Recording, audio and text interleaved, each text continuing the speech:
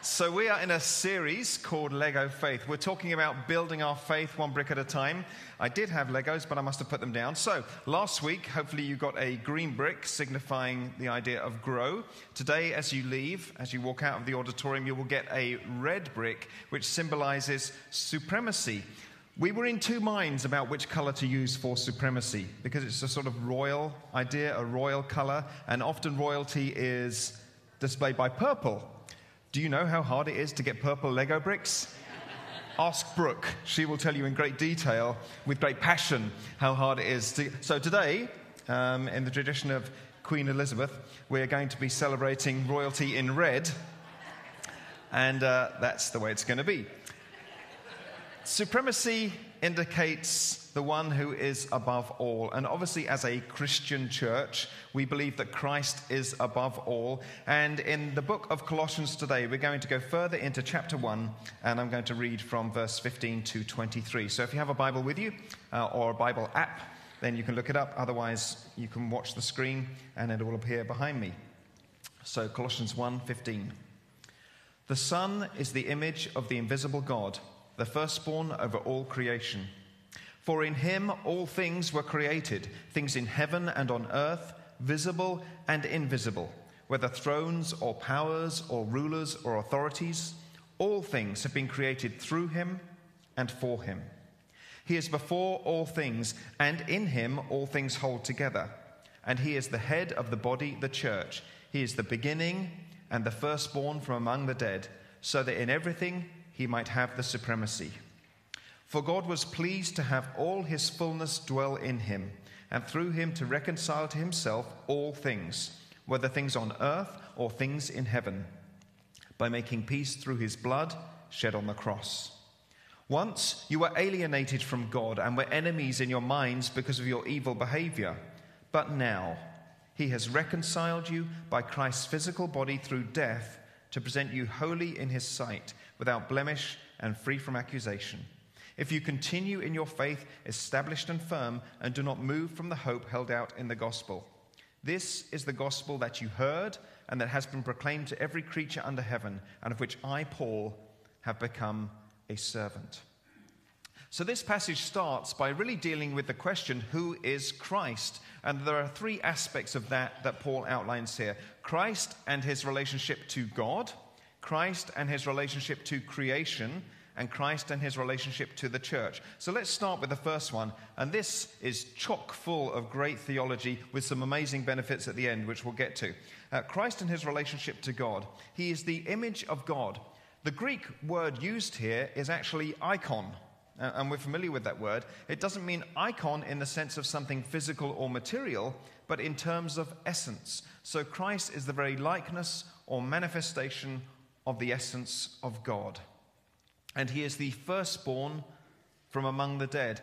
Now, firstborn is a little bit of a tricky one to deal with, because when we think of born, we think of someone that wasn't and then someone that was. And of course, that doesn't refer to Jesus, who as the second person of the Trinity always existed, even before the incarnation. But it has the meaning of either priority in time or supremacy in rank. He is before all things and over all things. In the ancient world, there was the custom that the firstborn would have extra rights and privileges, and this could refer to that. I'm actually the firstborn in my family. Are there any other firstborns here? Yeah, don't you think this should still be instituted, that we should get extra rights and privileges, like double inheritance? Sounds good to me. £20 instead of 10. So then it moves on to Christ and his relationship to creation. He is the creator. Things were created by him and for him. It was done in and through Christ. He was the mediating agent and the end for which all things exist. The universe, the thrones, the powers, the rulers, the authorities. You get the sense here that Paul is becoming pretty inclusive. He's sort of saying, and everything else is subject to him. Some people believe that there was a heresy in Colossae that Paul was addressing, and the heresy could have involved the worship of angels. It's like touched by an angel taken to the extreme. And they think that Paul might have been trying to dampen down the enthusiasm for angels and saying, however fantastic and wonderful you think angels are, remember, Christ is above even spectacular angels. And in Christ, the universe is sustained. In him, all things hold together. Christ is the unifying principle. It's interesting when you look at the history of science, how the different physics have tried to explain the way the universe is structured. We had Newtonian physics and then Einsteinian physics and now quantum physics. Who knows what's coming next? But it seems like they're always trying to catch up with the amazing thing that God did and never quite grasping it. They change their opinion about how it was done every 200 years or so. Then we move on to Christ and his relationship to the church. He is the head of the church. We are his body. Different denominations may have different heads of the church. The Catholics have the Pope. The Anglicans have the Archbishop of Canterbury. Other denominations have different denominational leaders. But in essence, the head of the church, above all of these, is Christ himself. He is our sovereign king and leader. The church is a living organism, the means by which Christ carries out his purposes and performs his work. It's the hope of the world. And there is supposed to be a close and intimate union with Christ and his church. We are supposed to represent Christ. I don't know if you've ever been to one of those fairgrounds or on a pier where they have those like big cardboard cutouts with the head area removed, and you put your head in, and sometimes it's like of a huge bodybuilder, and you put your head in, and the humor is in the great mismatch between your head and the muscular body. Obviously not a great mismatch in my case, but for many of you, you haven't seen me without a shirt on, but for many of you, no. So it's humorous, right? Because you sort of put your head in, and there's a tiny head and then the huge muscular body, and the humor comes in the mismatch. It's a lot less funny when that is true of Christ and the church. When the head is one way, Christ, and the body, which is supposed to represent and go with that head, looks very different. And I think that's always the challenge for us as a church. The question we must ask ourselves when we look at Christ and how he lived, and we look at our lives and how we live, is there congruence there, or is there a horrible mismatch? Are we representing Christ adequately, or is there this dissonance between who we are and who Christ is? He is the resurrected one, the firstborn from the dead. Some of you are thinking that there were other people that were resurrected before Christ. Some of you sharp, gospel-knowing people are thinking, well, hang on a second. There were other people that were resurrected before Jesus was resurrected, and this is true. But those people that were resurrected, like Lazarus, would also die again. A bit of a downer for Lazarus. Like, again? Seriously? Can you imagine Lazarus at the end of his life? He's getting really ill, and he thinks, I'm about to die. He's like, I've done this once already. Do I really have to go through it again? But Christ is the first one who is resurrected into true eternal life, where he will never die again. Everyone else that he resurrected would die again. So he is the firstborn from the dead, never to die again.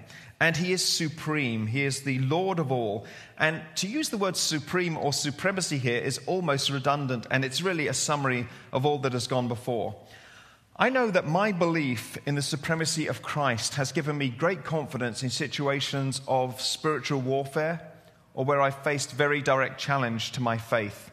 I remember one time when I was on a missions trip in Berlin, Germany, preaching in the central square called Breitscheidplatz. And we were told by some Christians in the area that a group of Satanists in the area wanted to disrupt our preaching.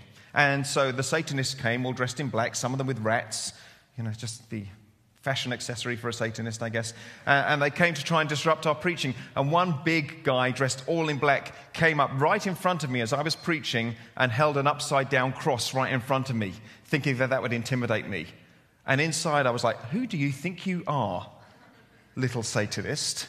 I mean, even the upside-down cross is a bit of a joke, because it is rumored, and probably historically accurate, that the Apostle Peter was crucified upside down. So you're holding the sign of Peter in front of me. Ooh. It's just not going to... What is it, Halloween, an upside-down cross? And it's not scary to me when I know that Christ is supreme. And I think to myself, how foolish the Satanists are when they think that this is their access to real power, dark power. If they wanted real power, then they need to get to know Jesus. And I was not intimidated. I just carried on preaching, sort of smiling inside. And eventually he just sort of put down his cross and ran away. And I was like, that's right, you run away. Jesus is Lord. And whenever I face those type of situations, and sometimes there are people who are struggling with issues of demonic oppression or things like that, I'm always confident that Jesus is bigger than that we do not need to be afraid. There is nothing that Jesus is scared of. And therefore, if Christ is in me and I am in him, then there's nothing I need be scared of in the spiritual realm. Resist the devil and he will flee from you. In the book of James, it talks about the demons know that Christ is Lord and they tremble at the fact. If you want something scary, Jesus is where you go, scary to the dark forces. And I'm always just so thankful that I have confidence in that. So that if I'm in these situations where spiritual attack or spiritual warfare is happening, I do not need to be afraid because Christ is supreme. It's always an interesting idea of how Christ and the devil are portrayed in popular literature or in movies as though they're equal and opposite. Nonsense. You know, the devil is not the opposite of God. He's opposite in intention, but he's not opposite in any other way because the devil is a created being. He was an angel who went bad. He's the opposite, if you like, of the archangel Michael, but he's not the opposite of God, and we need not be afraid of him. Jesus is the full expression of God. For many of us, it's hard to picture God.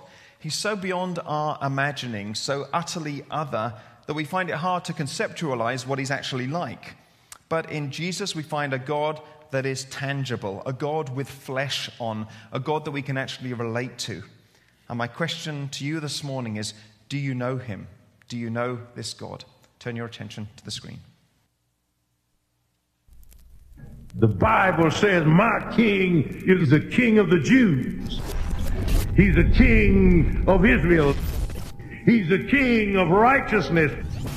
He's the king of the ages. He's the king of heaven. He's the king of glory. He's the king of kings. And he's the Lord of lords. That's my king. I wonder, do you know him? My king is a sovereign king. No means of measure can define his limitless love. He's enduringly strong. He's entirely sincere. He's eternally steadfast. He's immortally graceful. He's imperially powerful. He's impartially merciful. Do you know him? He's the greatest phenomenon that has ever crossed the horizon of this world. He's God's Son. He's a sinner's Savior. He's the centerpiece of civilization. He's unparalleled. He's unprecedented. He is the loftiest idea in literature. He's the highest personality in philosophy. He's the fundamental doctrine of true theology. He's the only one qualified to be an all-sufficient Savior. I wonder if you know him today. He supplies strength for the weak. He's available for the tempted and the tried. He sympathizes and he saves. He strengthens and sustains. He guards and he guides. He heals the sick. He cleanses the lepers. He forgives sinners. He discharges debtors. He delivers the captives. He defends the feeble. He blesses the young. He serves the unfortunate. He regards the aged. He rewards the diligent, and he beautifies the meek. I wonder if you know him. He's the key to knowledge. He's the wellspring of wisdom. He's the doorway of deliverance. He's the pathway of peace. He's the roadway of righteousness. He's the highway of holiness. He's the gateway of glory. Do you know him? Well, his life is matchless. His goodness is limitless. His mercy is everlasting. His love never changes. His word is enough. His grace is sufficient. His reign is righteous. And his yoke is easy. And his burden is light. I wish I could describe him to you. Yes, he's indescribable. He's incomprehensible. He's invincible. He's irresistible. You can't get him out of your mind. You can't get him off of your hand. You can't outlive him, and you can't live without him. Well, the Pharisees couldn't stand him, but they found out they couldn't stop him. Pilate couldn't find any fault in him. Herod couldn't kill him, death couldn't handle him, and the grave couldn't hold him. Yeah! That's my king. That's my king. Amen. Come on. You know, it's always a tactical error for a white man to follow a black preacher, but that was just too good to ignore. I mean, it's about Christ. It's got blocks in it. I mean, how perfect was that? What has Christ done? Through him, God has reconciled all things to himself, making peace through his blood shed on the cross. For things to be reconciled, there's a presumption that there must have been a breach in the relationship. And so it was. God created human beings in order to share his love and his life with them. But as part of that creation, he allowed us the possibility of free will so that we could choose to not love. If love had been forced, then it would not have been real love. It would have been coercion, or we would have been robotic in our response to God. So God created the option that we could choose to not love. And we exercised that option. And the seed of rebellion was sown in our spiritual forefather and mother of Adam and Eve, and has infected every one of us since then. The pure and holy God encounters sinful human beings. The relationship is broken, and we know what that's like. For those of us that are married, there may have been hypothetically times in our marriage where there was disagreement between us and our spouse, and it felt like there was a wall between us. There was a coldness in the relationship. Or even with close friendships, you know, if you're out of sorts with another person, just how distant you can feel and how bereft. And that is how it was with us and God, a growing cold in the relationship. And the question always is, who will take the first step? Who will take the first step to reconcile? Who will humble themselves and take the first step to reconcile? God wasn't just sympathetic to our plight. He actually did something about it. That something was Jesus. And to understand why the incarnation was necessary, I'd like to read a short story which is most often read at Christmas but relates perfectly here. Now, the man to whom I'm going to introduce you was not a Scrooge. He was a kind, decent, mostly good man, generous to his family and upright in his dealings with other men. But he just didn't believe all that incarnation stuff which the churches proclaim at Christmas time. It just didn't make sense, and he was too honest to pretend otherwise. He just couldn't swallow the Jesus story about God coming to earth as a man. "I'm truly sorry to distress you," he told his wife, "but I'm not going with you to church this Christmas Eve." He said he'd feel like a hypocrite and that he'd much rather stay at home, but that he would wait up for them. And so he stayed, and they went to the midnight service. Shortly after the family drove away in the car, snow began to fall. He went to the window to watch the flurries getting heavier and heavier, and then went back to his fireside chair and began to read his newspaper. Minutes later, he was startled by a thudding sound, then another, and then another, sort of a thump or a thud. At first he thought someone must be throwing snowballs against his living room window. But when he went to the front door to investigate, he found a flock of birds huddled miserably in the snow. They'd been caught in the storm and in a desperate search for shelter had tried to fly through his large landscape window. Well, he couldn't let the poor creatures lie there and freeze, so he remembered the barn where his children stabled their pony. That would provide a warm shelter if he could direct the birds to it.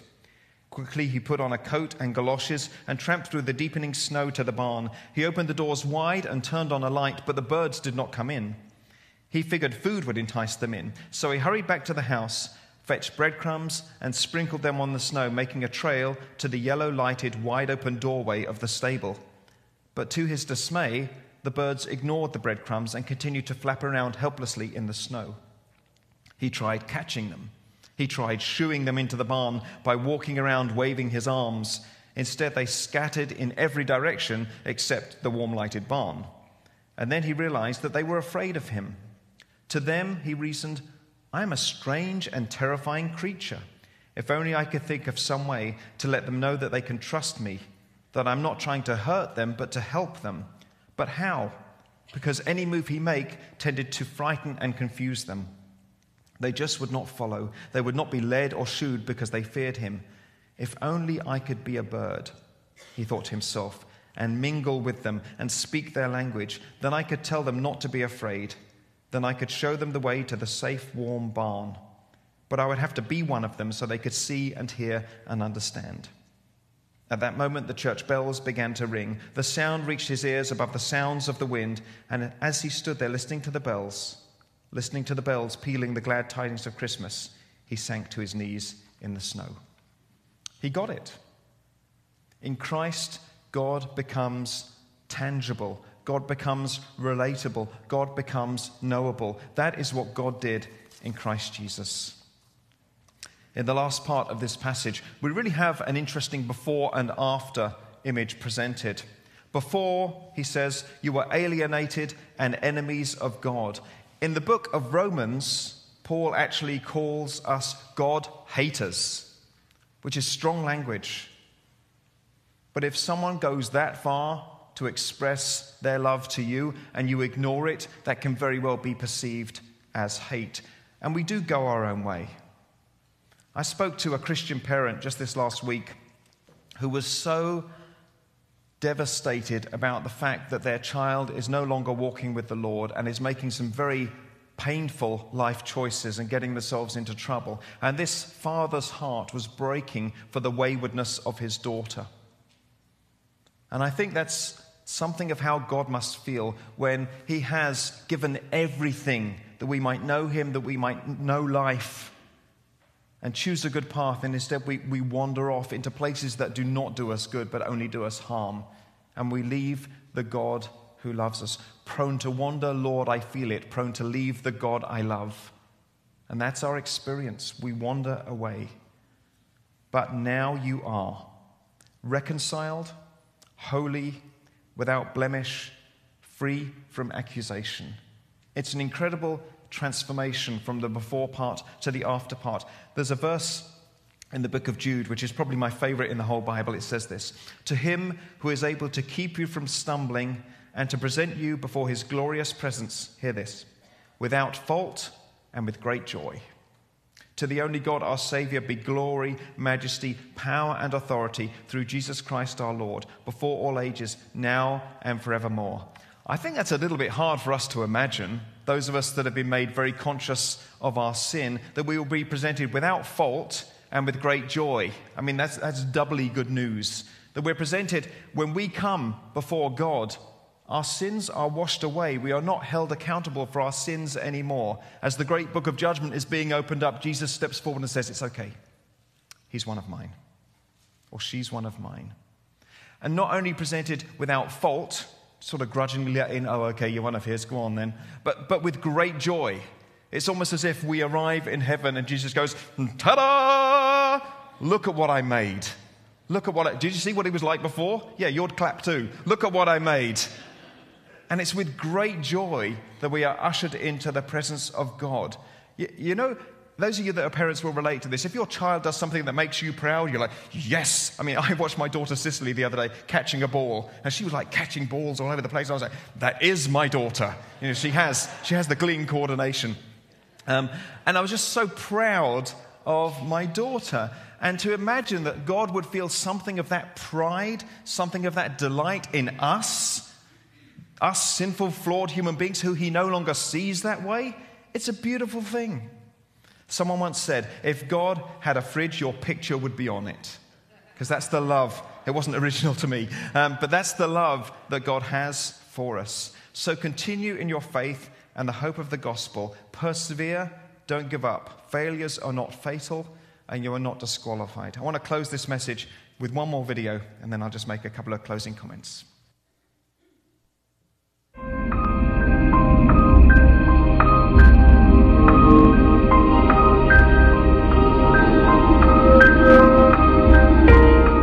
This is the truth. If you turn things upside down, you can't hope for your life to change. I would be lying to you if I said that you have a great future ahead, that you can recover from your past mistakes, that your life could be filled with joy, that your children could be safe and healthy. More than anything, you must know human beings cannot accomplish these things. And I'm convinced of this because I know you. All you are capable of is failure. You have made a complete mess of your life, and I refuse to believe, under any circumstances, that you can turn things around in the coming years. You may think your life is bad now, but there's more to come. You have only one destiny,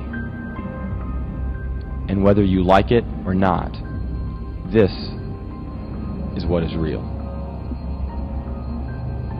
I am the Lord your God. You should know I believe exactly the opposite. I am the Lord your God. This is what is real. And whether you like it or not, you have only one destiny. There's more to come. You may think your life is bad now, but you can turn things around in the coming years. I refuse to believe, under any circumstances, that you have made a complete mess of your life, and all you are capable of is failure. And I'm convinced of this because I know you. Human beings cannot accomplish these things. More than anything, you must know that your children could be safe and healthy, that your life could be filled with joy, that you can recover from your past mistakes. You have a great future ahead. I would be lying to you if I said that you can't hope for your life to change. If you turn things upside down, this is the truth.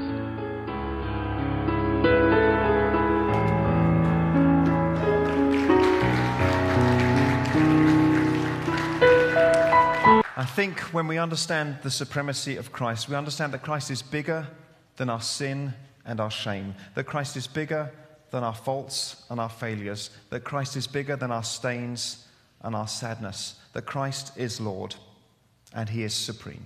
Let's pray together.